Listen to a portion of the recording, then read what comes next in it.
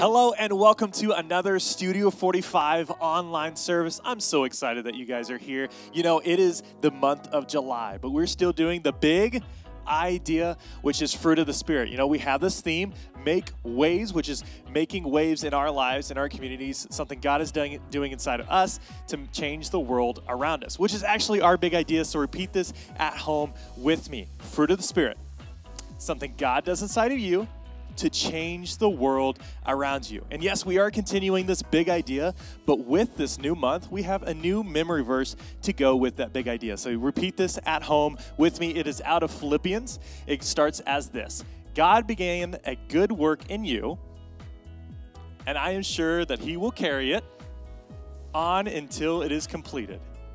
That will be on the day Christ Jesus returns. Philippians 1:6. And so today we're going to be learning about kindness and how we should be kind to others. So check it out. The Bible is more than a single book. It's a collection of 66 books of history, stories, letters, and poetry written by dozens of different authors over thousands of years that all come together to tell one big story. It's a bigger story than you can even imagine. It's a big story about a really big God and what he did to rescue us. It shows us who we are and what we were created to do. Discover the story that shows you the character of God. Hey everybody, and welcome to another exciting episode of Studio 45. We're so glad you could join us. If you've been with us this summer, you know we've been talking about the fruit of the Spirit. And the fruit of the Spirit is something God wants to do in us to change the world around us. In fact, you might recognize that definition because that's how we define a big idea. A big idea is a part of who God is, and he wants to put it to work inside of us to change the world around us. And this summer, we've actually been talking about the fruit of the Spirit. It's something that the Holy Spirit produces inside of us, and there's a lot of different things that describe it, like for instance, love or joy. We've talked about peace. We've talked about patience. All of those are aspects of the fruit of the Spirit. And when we see them in our lives, that means that the Holy Spirit is at work in our lives. We've kind of used this as a description. Our theme has been make waves. And today we're talking about how what you do today can change the world around you. It's kind of like waves in an ocean, or if you go to a pond, you know, and you take a rock and you throw it into the pond,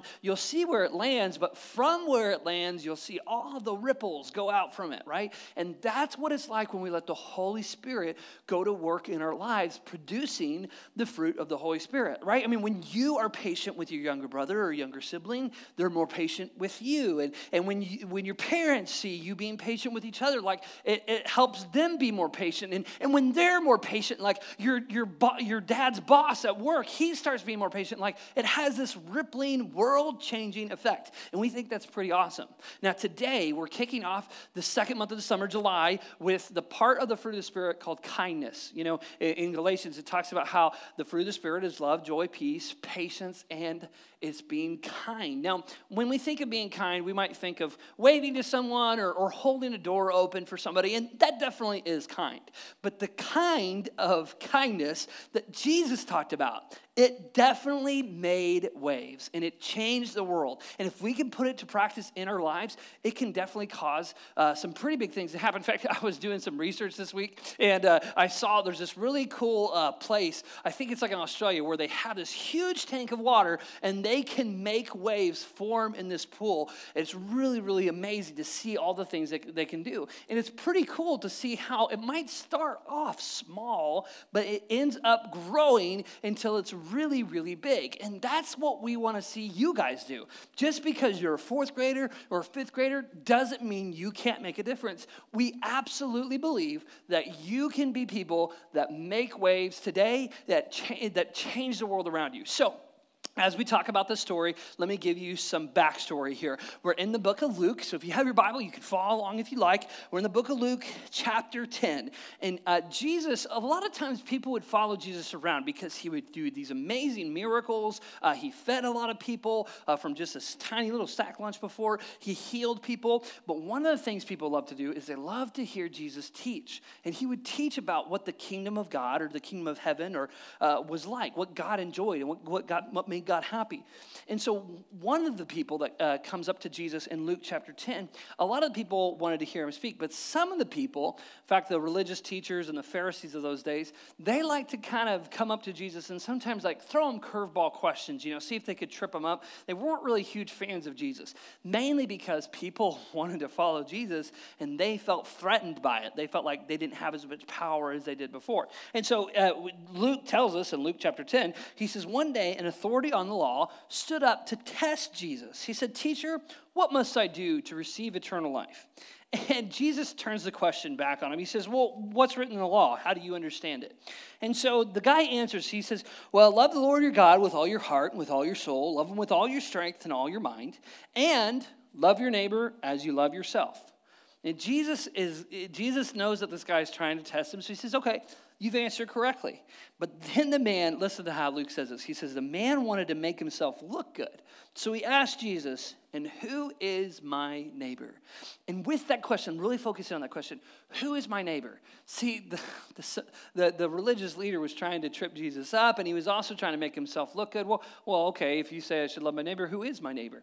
And Jesus starts telling him a story. It's probably a story you've heard before, and maybe a story, even if you haven't heard it before, you've heard some of the words used in it before, because the story is called the Good Samaritan. And Jesus starts answering this question, who is my neighbor? In fact, he'll actually end up turning it back on the religious leader. So I thought to tell Jesus this story, we'd have a little bit of fun with this, and we'd play a game called the neighboring game. Now, in this game, we are simply looking for who is my neighbor. We're looking to the answer to the question that the religious leader posed Jesus, and to do this game, I'm actually going to need a little bit of help. All right, so as I said, we're going to need some help for our game called the neighboring game, and for this, I've got an awesome contestant up here. This is Isaac, and actually his brother is going to be helping us out too, because here on the neighboring game, we're going to ask the question that Jesus got asked himself of who is my neighbor. We're going to ask that question for you, Isaac, since you're in the chair, okay? We're going to have 3 contestants come on the show, and they could be your neighbor, they could not be your neighbor. That's what we're going to find out, okay? So you're the contestant. Now, in Jesus' story, again, this is a story that Jesus made up to illustrate a point, right? And Jesus starts the story out by talking about a Jewish guy. There's this Jewish guy, he's on the road, he's traveling, and unfortunately, some trouble comes his way. So I'm actually going to need you to work on your look a little bit. So if we could just hold this up. See, the Jewish guy's walking along on this road, and Jesus says that all of a sudden there's some commotion, there's some fighting.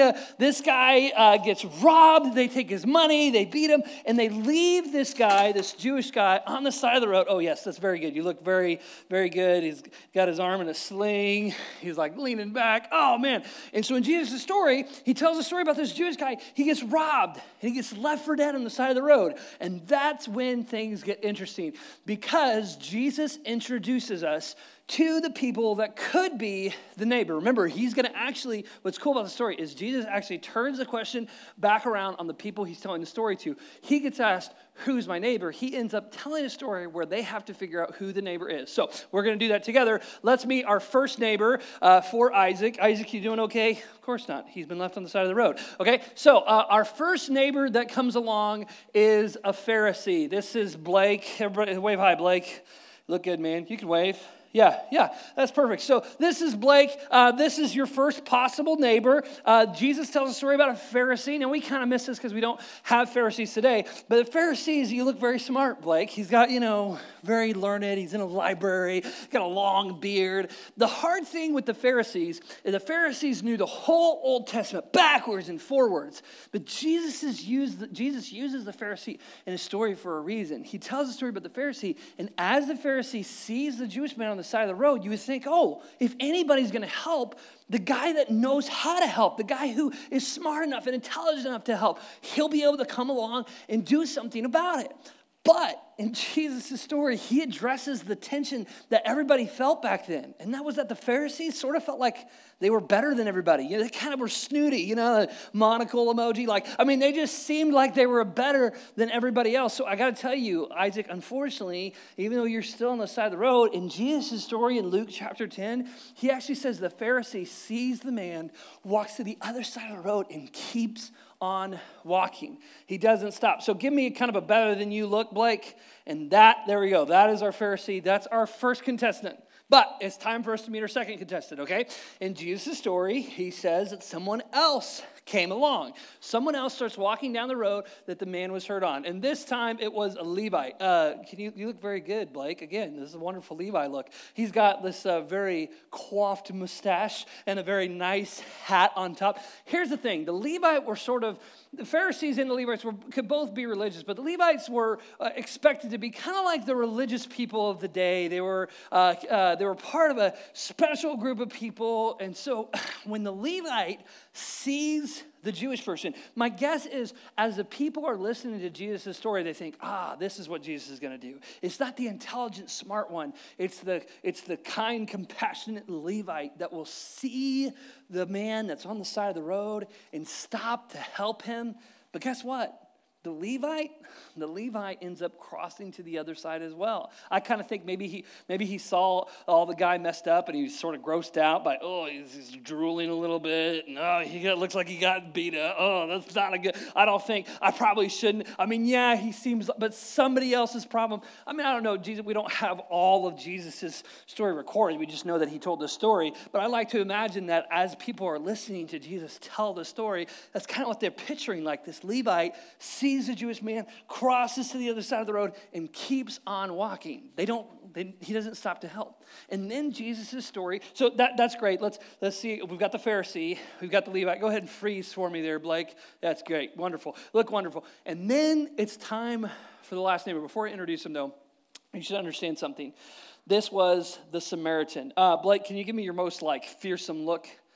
Just, yeah, like super, super fearsome, because when Jesus said the words Samaritan, my guess is everybody in the audience, or most of the people in the audience, maybe not everybody, but most of the people in the audience probably gasped. Because back then, the Samaritan didn't have the same meaning behind it that we hear today. In fact, you've probably heard someone called a good Samaritan before. And what you might not realize is that is actually from this story in Luke chapter 10. But in Jesus' time, Isaac, if you were one of the people listening to Jesus' story and you heard that a Samaritan was on the road, they probably didn't picture a pirate. That's kind of a humorous thing to look at. But the truth is, they probably thought, great, the Samaritan's going to finish this guy off. And Jesus is going to make the point that the Pharisees and the Levites should have done something. They didn't know what was coming. But listen to this. In Luke chapter 10, Jesus flips everything on its head when he says, but a Samaritan came to the place where the man was, and when he saw the man, he felt sorry for him. And so Jesus actually says that he went to him, he poured olive oil and wine on his wounds, and he bandaged him. So he actually provides first aid to this guy. Can you kind of perk up like you're feeling a little bit better, Isaac? Yeah. And then he put the man on his own donkey, brought him to an inn, took care of him. And the next day, the Samaritan took out 2 silver coins, and he gave them to the owner of the inn. Take care of him, he said. When I return, I'll pay you back for any extra expense. So he invests time, he helps them, he invests his own money. Like the Samaritan actually sees this guy, and instead of walking along the other side of the road or turning around or saying it was someone else's problem, the Samaritan goes over to the man and helps him. How do you feel now? Can you act like you're feeling a lot better? Yeah, he's feeling a lot better. But Jesus ends this whole story with a question. I love this question because it was the same question he got asked at the beginning.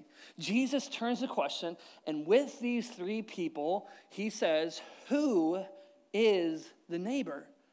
For this Jewish guy that was left on the side of the road, was it the Pharisee, who all of the Jewish people probably would have looked up to as really intelligent? Was it the Levite, who all of the people would have looked up to as like a special kind of person? Or was it the Samaritan, who honestly, most of the Jewish people probably would have looked down on?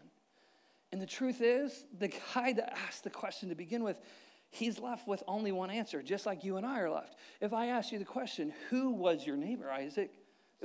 There was the one that stopped and took care of you and helped you out. It was the Samaritan. Okay, can we give it up for our awesome contestants up here? Thanks for playing Who's My Neighbor? That's awesome. Or the neighboring game. I forgot the name of the game. But give it up for Isaac and give it up for Blake. Now, as I said, of course, when the religious leader is asked the question, which of the three is the neighbor? I mean, he had to say the Samaritan. But listen to what Jesus says afterwards. And I promise you, this definitely made waves in the people that were watching in the community, and it's still making waves today. He says, Jesus tells him, the authority of the law replies, that the neighbor was the one who felt sorry for the man that was on the side of the road. And then listen to what Jesus says. He says, Jesus told him, well, go and do as he did.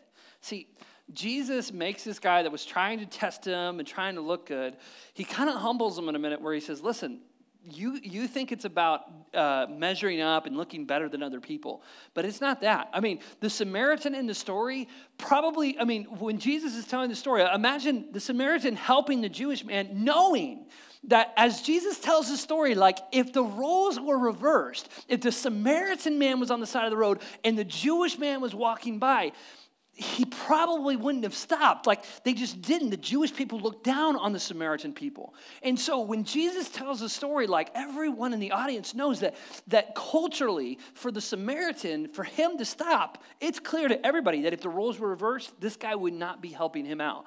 But it doesn't matter. He still treats him as his neighbor. See, that's the kind of kindness that Jesus was talking about. Jesus was talking about showing kindness to people even if they don't show kindness to you. Jesus was talking about being kind to the person that doesn't invite you to their birthday party. Jesus was talking about being kind to the girl that you know has said something about you behind your back. Jesus was talking about being kind no matter what.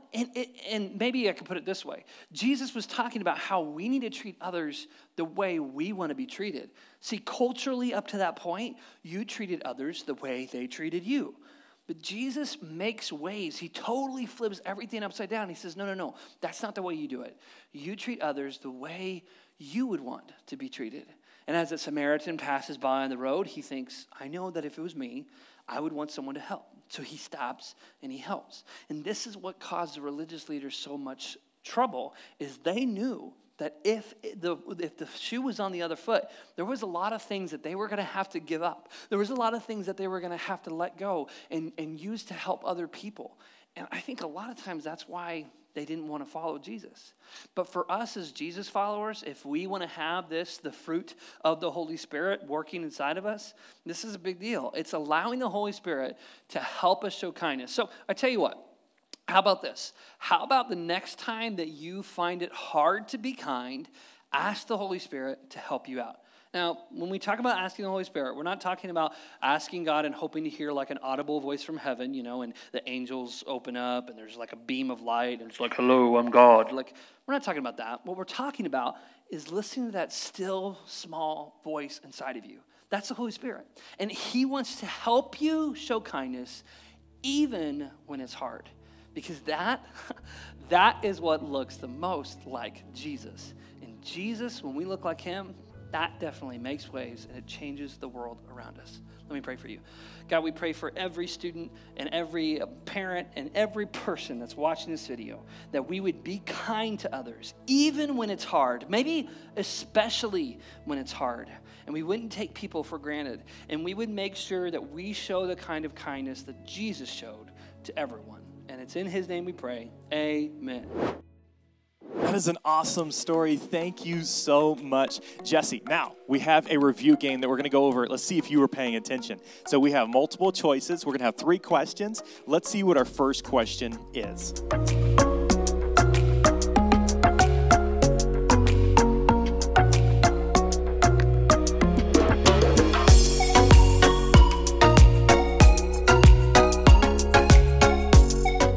All right, that one was a little pretty easy. Let's see if you can get the second one right.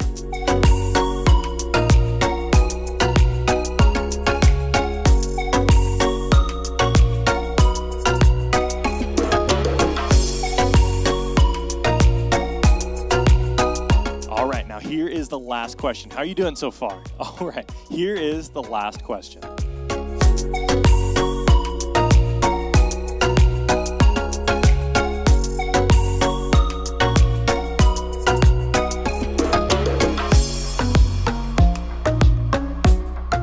was awesome. How'd you do?